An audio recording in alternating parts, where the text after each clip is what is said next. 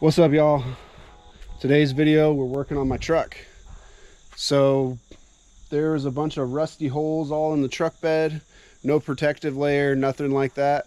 So I'm going to show you how I took it from that to this without having to do any welding or anything like that. No professional bed lining, anything like that. This is 100% DIY that you can do yourself. So let's go check it out. All right, I currently have the tailgate off, and as you can see, I've got a bunch of black spray paint looking stuff on it. This is a rust converter that I got from Lowe's that like you spray on and it's supposed to convert the rust from not rust to solid again. I kind of just did this to buy time. I will put in some pictures in here somewhere of what it looked like, you know, before I sprayed it, but I mean, you get the gist. And I wasn't sure if I was going to make a video out of this, so I just kind of decided, you know, all right, this is some decent content, I'm sure, so I'll just go ahead and show people what I do here to try and fix this. But so this is kind of like the before. I didn't grind too much. I kind of took a hammer and a chisel and kind of chiseled out the holes, or like, you know, where the rust was most seen, and then exposed more of it, got it to where it was solid again. I haven't taken a wire wheel or sandpaper or anything to it really yet. This is what you're seeing right now, is just to kind of buy me time until I could get the materials together to do it. Okay, so the first thing I'm going to do, I got the tailgate off right now. I'm just going to go get some soap and water and get in here. I've got some dirt just jammed up into those corners and stuff, and kind of there's some surface dirt. I'm just going to kind of clean this up while it's still on the frame. It'll make it a little easier than when it's floating in the air, I think, when I can just kind of walk on it and all that. So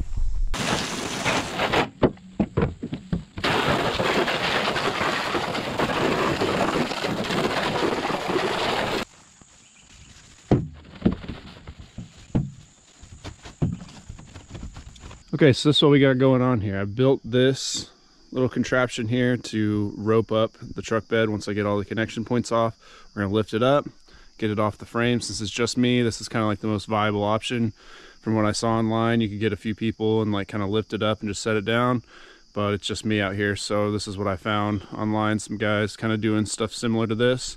Just some 4x4 I had laying around, slapped it together, you know, 30 degree, 60 degree cut, connected it all, just those there for extra.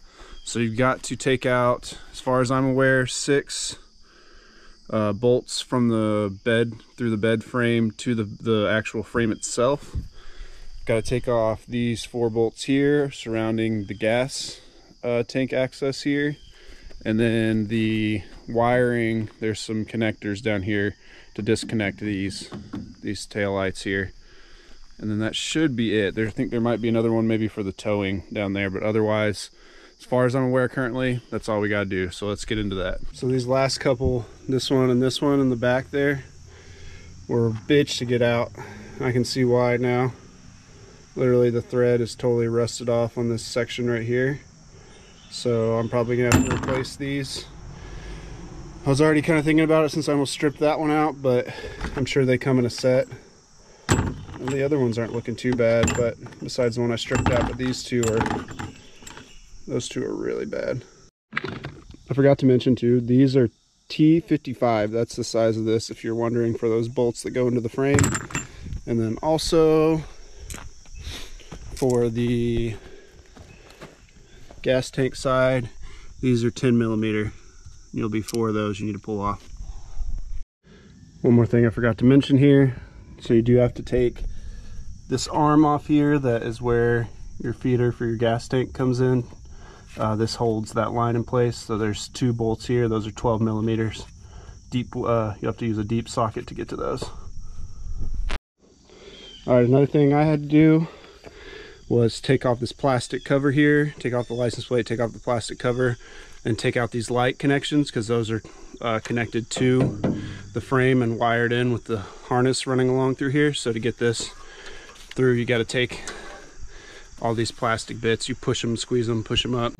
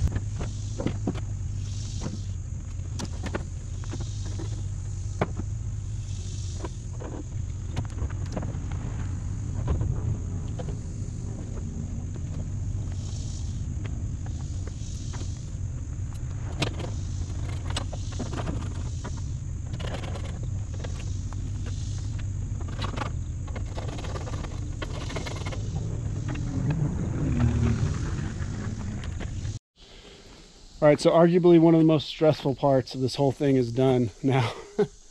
Got the truck bed off, got the frame exposed, starting to assess to see how bad things are. It actually doesn't look like the underside of this is as bad as I thought, at least as far as the bed goes. But the yeah, the frame's looking a little rough, but again, nothing's going all the way through. It looks like it's just kind of some surface rust, so check it out. So yeah, we got some stuff flaking here. That's not a big deal. Some flakage here. Yeah, I think we're pretty good. Right here's a little flaky. I mean, this could these leaf spring things could probably all be replaced to make it run smoother or ride smoother. But I mean, all in all, it looks pretty good. It's not near as bad as I've seen some of these. I mean, if you're familiar with these first gen Tundras at all, you know how bad they can get. So luckily, I think we're within reason. I'm gonna clean this thing up too, clean the frame up. That part's kind of bad there. Doesn't look, again, not too bad. Little separation going on there. That's not ideal in that separation point, but maybe over here. But yeah, we're just gonna try and clean it up as much as we can. I mean, this thing's almost 20 years old now, so we're not looking for perfect. We're looking for time, you know, more. We're looking to buy ourselves some more time with this. So yeah. Woo!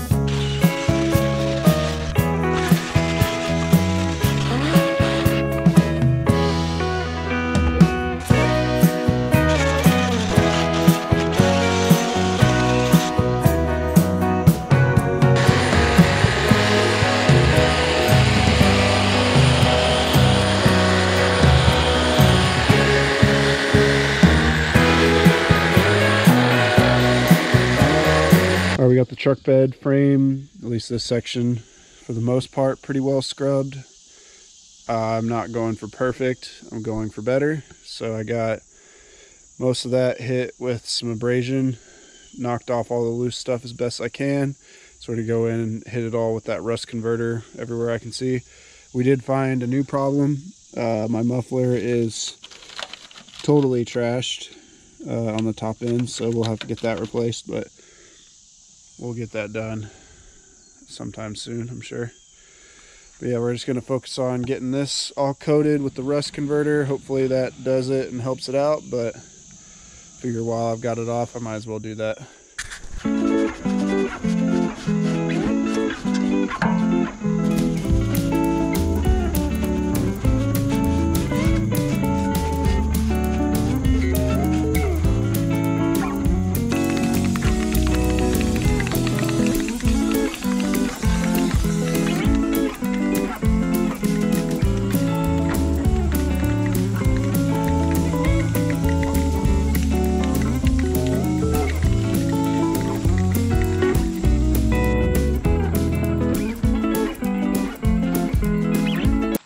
Okay, truck bed's back on. Definitely went a little rougher setting it down than I thought it would, but it's on there. It's in the right position more or less. So I'm gonna take that as a win. And yeah, we're gonna get to sanding and prepping all this stuff, get it ready for fiberglass, sanding some more, and eventually the bed liner. So I did get some new bolts. Got these off Amazon. They look pretty much the exact same, besides they're silver. And yeah, we're gonna wait till probably I get the fiberglass and the bed liner sprayed in and all that type of stuff. Wait till the very end before I even bother putting these in.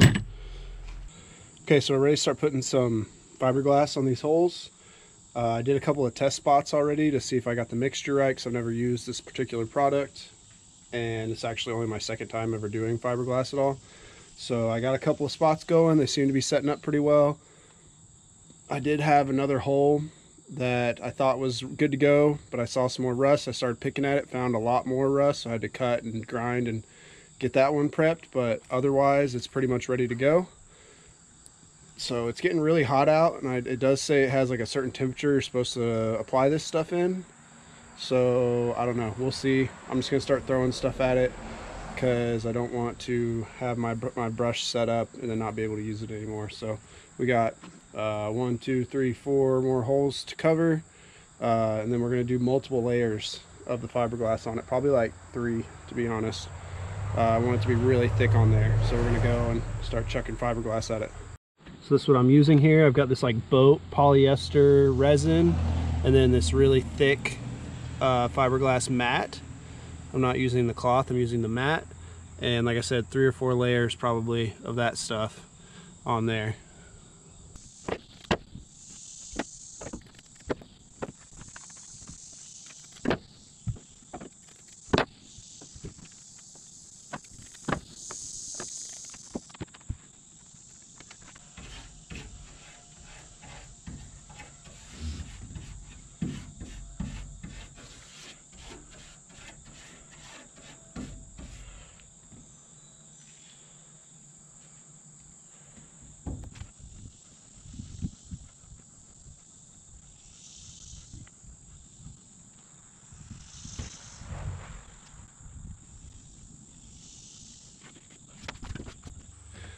So I think for the most part, I'm pretty much done with the fiberglass. I did 3 layers in some parts, that holes that weren't so big, and then the really bad ones I ended up doing 4 layers. I was reading online on a couple of forums on whether or not I'm supposed to do them when they're completely dry between layers, if it's good to go wet to wet. I wasn't really sure, because like I said, this is my second time even doing fiberglass. This is the biggest amount of fiberglass I've ever done. So I did see some people on some boat forums saying that they do up to 2 layers wet to wet, and then some people were saying that you want to wait till it's tacky but not dried. So I kind of tried to play between the two. The second layer I did from the first one, I did 2 layers back to back with wet, and then this 4th layer I put on some of them, I waited till it was tacky and then put a 4th layer. So we'll just see how that holds up. It seems to be doing what it's supposed to. Again, I'm not a fiberglass expert. This is completely DIY. So yeah, that's pretty much where I'm at with it. We'll wait till it dries. We're gonna come through and sand everything, because we got to do that anyway to prep it for the liner that we're spraying in. So yeah, we're gonna wait another 24 hours or so at least. Hopefully the rain holds off, and then we'll get to sanding.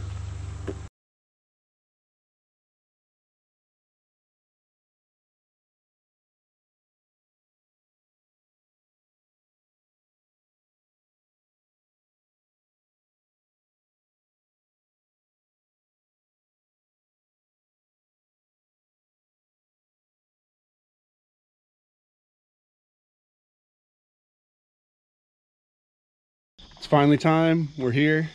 We're to hopefully the last day of this project.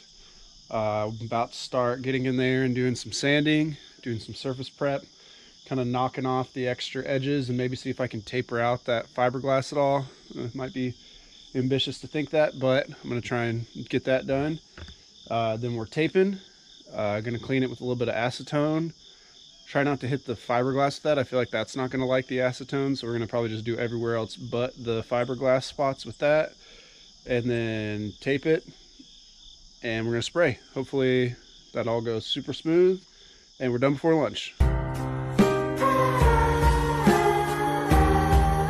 Whew, all right. Pretty sure the sanding's all done, for the most part anyway. Definitely was a little harder than I thought to taper out the fiberglass. I kind of knew that was going to be maybe not work the way I wanted to, and it kind of was getting a little thin in some areas, so I'm definitely not going to be able to taper it quite as well as I think. Hopefully with the spray on bed liner, the texturing on it might hide the patches. Not super concerned with the finished look as long as it functions right. So that's kind of the whole theme of this whole project, is to make it work for what I want to and not look completely awful. So if we can hit that mark, we're doing good. So for the most part, you know, we just want to try and rough up the surface, I guess, get into all the crevices and everything, kind of knock off the clear coat. This thing was in pretty rough shape already. There was stains and rust spots and dents and all sorts of stuff already, so it's not like it's going to be beautiful like a lot of these videos I see of guys putting in truck liners in their brand new beautiful trucks. This is not that video. So we've got everything pretty much scuffed up. You know, wanted to make sure we did everything with the oscillating sander. I used 80 grit just to knock everything off, and especially on the fiberglass, that was important to do that. And then we took just a piece of sandpaper and went in and got all the crevices the oscillating sander could not get to. Made sure we did the truck bed as well. So now we're going to go through and tape off, or we're going to clean off the dust off of this stuff so the tape sticks better, and then go through and tape, and then acetone, and then let all that dry, and then hopefully we're spraying. So getting some of the taping done here. One thing I saw online, a little trick, is to take some of this paper and ball it up and like kind of fill this gap with it instead of having to use a bunch of tape and everything. And then also I'm gonna go grab some aluminum foil to wrap these things. These need to be replaced anyway. They're obviously rusting and fraying, but you know, for now, so it closes as it should. We're gonna wrap this in aluminum foil and stuff that with paper.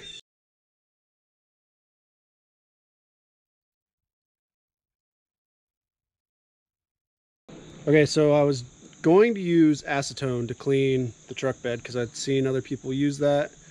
As soon as I was looking on the container, it says it thins fiberglass resins, epoxies, and adhesives. So I'm not going to use that.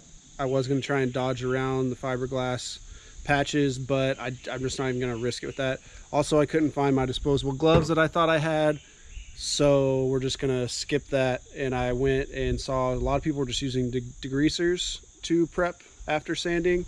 I don't have a degreaser, unfortunately, and I'm stuck here with my truck. The battery is dead now for some reason. We'll figure that out later, but not like I could drive it in the current state anyway. So I had to whip together a makeshift degreaser of white vinegar, baking soda, and some dish soap. Hopefully that does the trick. So we're gonna go around and clean it with that now instead.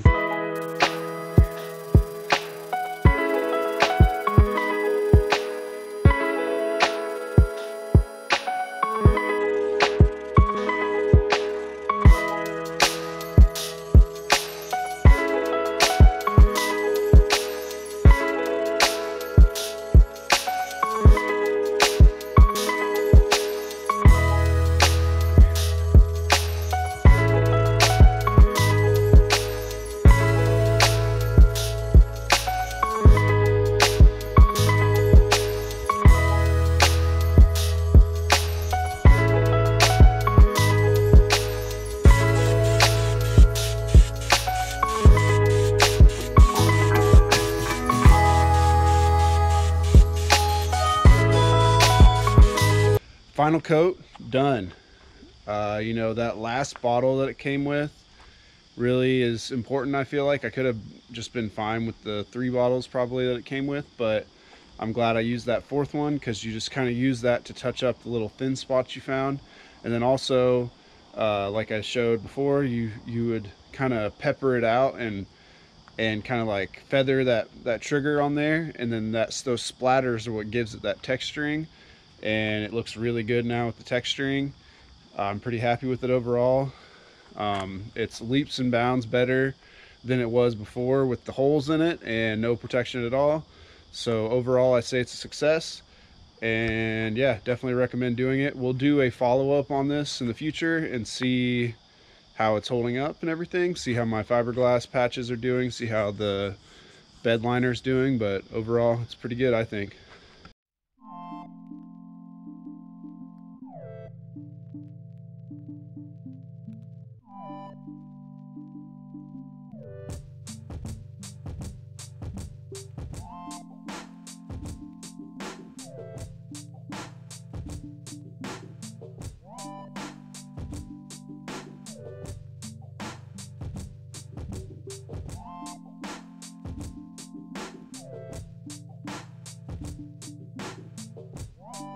Well, that's that. You guys stuck around this long in the video. I really appreciate it. Hopefully you learned something along the way. If you have any questions or anything like that, feel free to ask down below in the comments. I will try and put everything I used as far as material, even references, stuff like that. I'll try and put that all in the description. And yeah, hopefully this stuff holds up. We're gonna see how it goes. I'm planning on being pretty rough on this truck bed, you know, hauling gravel and doing all sorts of, you know, just stuff that will be rough on it. We'll see how the fiberglass holds up. We'll see how the bed liner holds up. Hopefully we don't get any more rust, and maybe we'll do a follow-up video in the future, like I said. So if you want to see that, maybe consider subscribing, and we'll catch you on the next one. Thanks, guys. Peace.